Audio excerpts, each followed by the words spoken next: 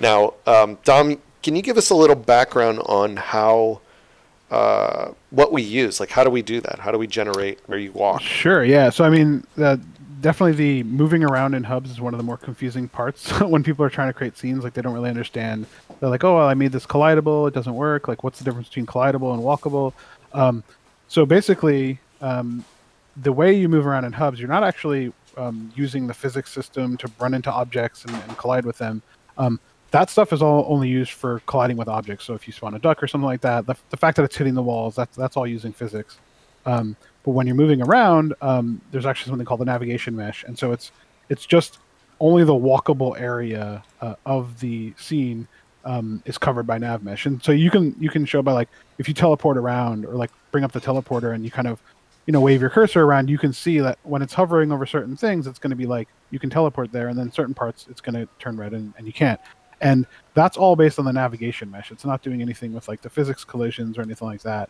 And so the in Spoke we have kind of a tool to help you generate this navigation mesh by looking at all of your geometry and the collidable things you have, and walkable things you've configured in Spoke.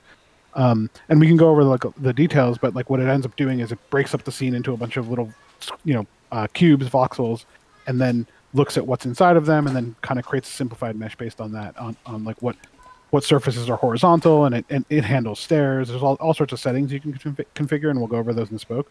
But ultimately, what that's spitting out is this navigation mesh, and then we use that to create like a graph to like typically navigation meshes are used in games for like pathfinding.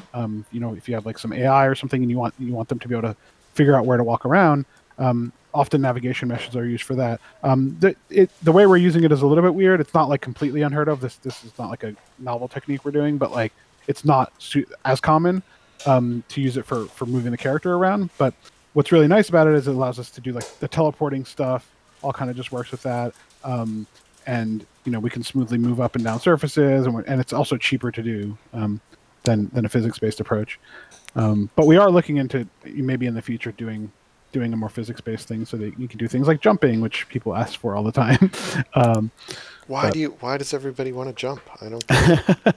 I guess it's fun. just something to do. I get it. Yeah. Well, in this case, I mean, here's actually a pretty good example. Now, this whole scene was built out of pieces of the architecture kit that ships, like I say ships, we don't ship a product. It's in the browser, but it comes with Spoke when you run it, and you can see how to run Spoke above there.